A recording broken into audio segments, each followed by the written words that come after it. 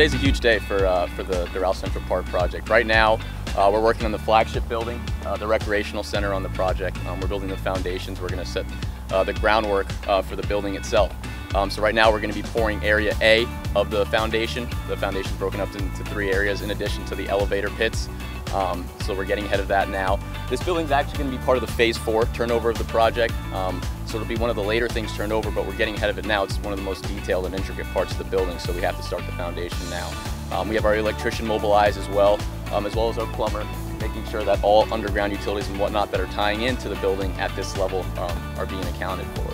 So that's what's going on for the recreational center. Concurrently, we're also working on one of the other flagship parts of the project, which is the amphitheater.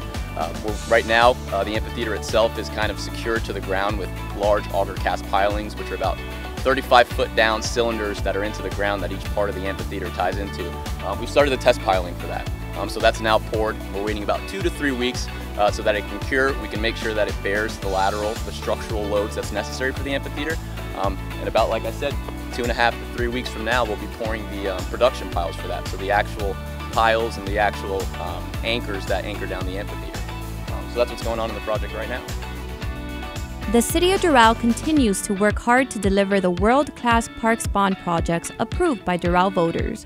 For more information, visit cityofdoral.com/parksbond.